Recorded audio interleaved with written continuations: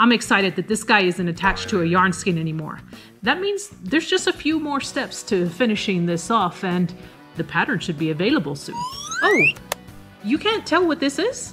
Well, maybe after the tutorial, things will be a little more clear because I'm about to sew on the ears. I know sewing pieces together may not be your favorite thing to do when crocheting amigurumi, but sometimes it's necessary. I have a few tips for getting the perfect positioning when you're sewing pieces together, and one of those is to use a bent tip darning needle. It really helps you get between those stitches without having to maneuver and manipulate the work so much. Now that we got that out of the way, let's get crocheting.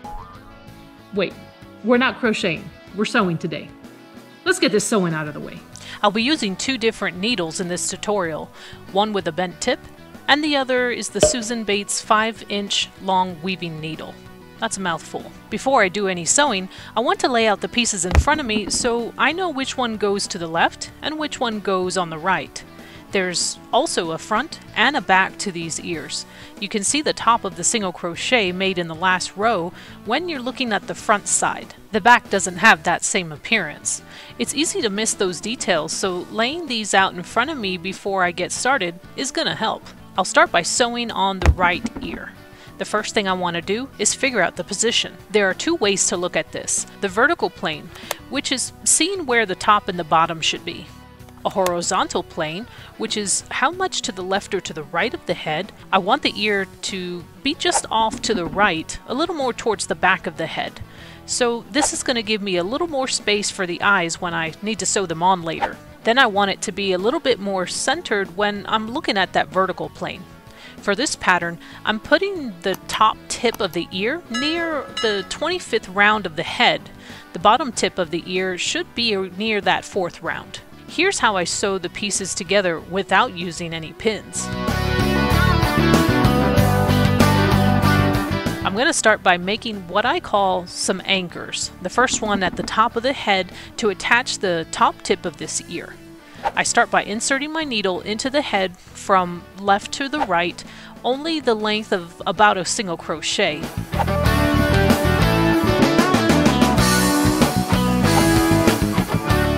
After pulling that tight, I'll go into the ear through the top of the single crochet near the stitch our yarn tail was exiting when we first started. Then I'll pull everything snug and go through the top of the next single crochet on the ear, closer to the head.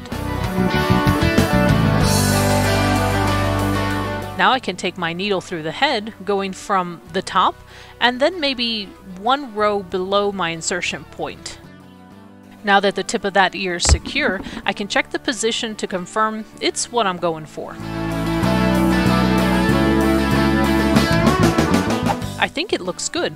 I'll make this a bit more secure by going back into the ear and then into the head, like I'm making a tiny circle that goes around the ear and the head. Now instead of continuing to stitch down the ear from top to bottom, I'll tack down the bottom tip of the ear as well. This means I should avoid stitching the ear in a crooked line.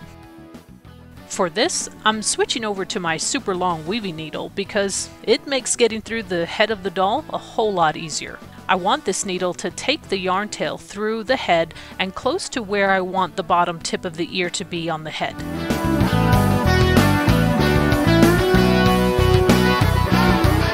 Now I can switch back over to my bent tip needle and create this anchor. I'll check the position just to confirm the yarn tail is exiting the head in the right spot, and I think this needs to move down a few rows. It's gonna be too high. For this pattern, the bottom tip of the ear should be somewhere on the 4th round of the head. But as a crocheter of amigurumi, you always have the option to make this your own. Now that I have that yarn tail in a better spot, I can make this anchor. Before I really secure the bottom tip of this ear, I'm checking the position just to make sure this is where I really want it.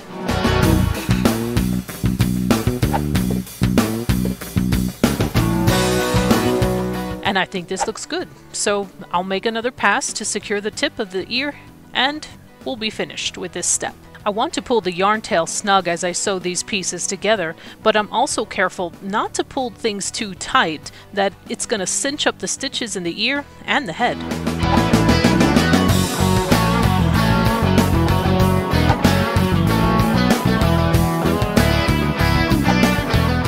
Now with the top and bottom tips of the ear anchored down, I can better sew the rest of the ear onto the head without it moving around too much. I don't want to worry about working around any sewing pins or knitting needles. I find those just get in my way and the piece moves around anyway as I remove the pins. I want to begin stitching this in place by making tiny circles into the head and then through the ear. When my needle is exiting the head, I want to take the yarn tail straight through the ear, going horizontally. When my needle is coming out of the front side of the ear, I want to line up my yarn tail with a round that is across from my needle and then exit the head just around above that, kind of like a diagonal path. I hope you can see the distance through the head is only about the length and height of a single crochet. This is going to help me advance up the head gradually. I hope that makes sense. As you sew pieces together, make sure to pull your yarn tail snug, but remember not to pull it too tight or you could cinch up your work. It's important to take your time when sewing pieces together, and I usually check my work as I go, just to make sure that my position is still good and I didn't pull anything too tight. It's very easy to keep sewing and then you kind of lose your place and things shift on you and everything changes.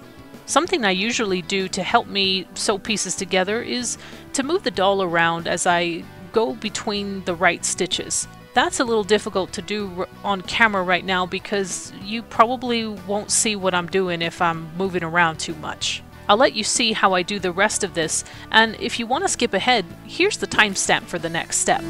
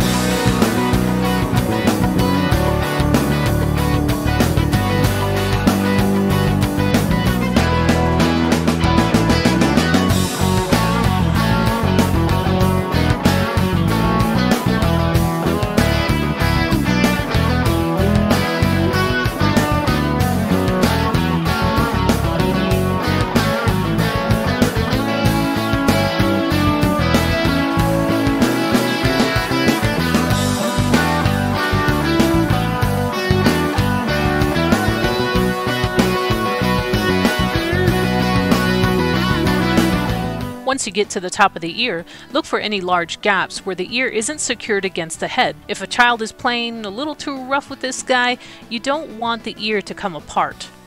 I also checked the position again, and I think this is looking pretty good. You could stop here, but I want to make sure the ear is really secure. So I'm going to stitch the ear into the head again, but this time going down towards the bottom. I'm also going to take a slightly different path going into the head and then catching a bit of the ear before taking the yarn tail back into the head. I hope you can see that. I'm trying to make short stitches to get these pieces really close together. Sometimes you can bring your needle through a single crochet. You don't always have to go between them. I'll let you see how I do the rest of this, and if you want to skip ahead, here's the timestamp for the next step.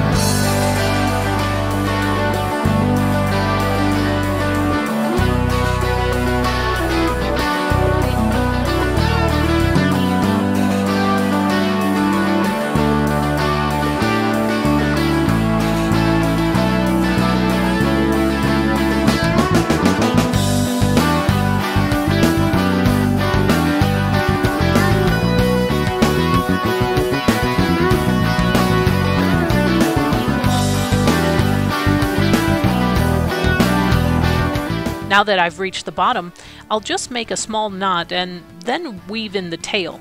I know most people just cut off that extra, but what am I going to do with that yarn scrap? It's better off staying inside this guy, and it can act like stuffing. That shorter tail is the remains from when I started crocheting the ear. I'll just trim that off because it's too short to weave into the head. Now to sew on the second ear. I'm going to do the same thing I did with the first one. Make those anchors for both tips and then sew everything down in place. But I still need to figure out where those anchors should be. Since my yarn tail is coming off the bottom tip of the ear, I'll start with that one first. I know I attached the bottom tip of the first ear near the fourth round of the head, so I'll compare what I have to that other side. I like to try and make things symmetrical as much as possible.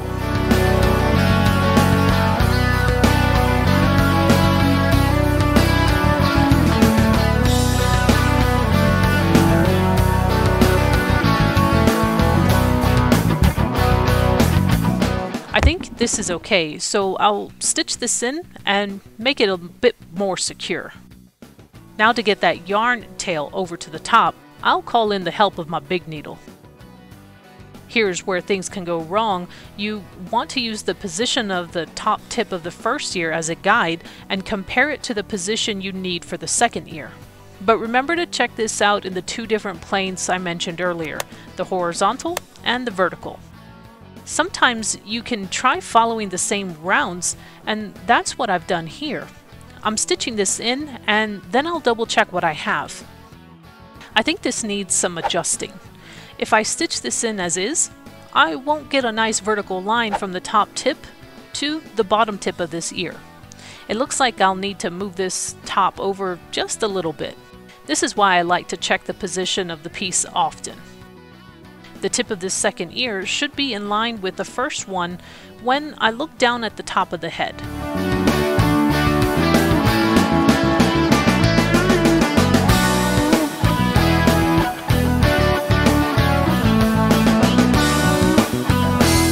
Now that I got that top tip secured again, let me check this out.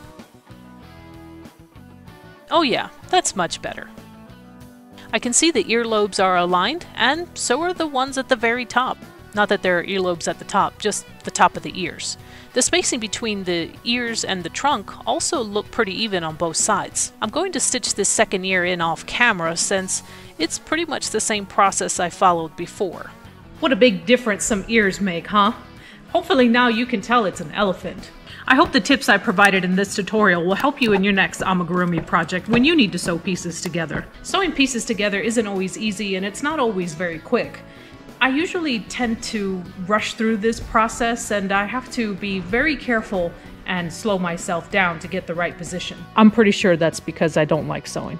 In the next tutorial, we'll be sewing on the tusks, and hopefully that makes him look even more like an elephant. That's going to be it for now. Don't forget to like, subscribe, and come back for more.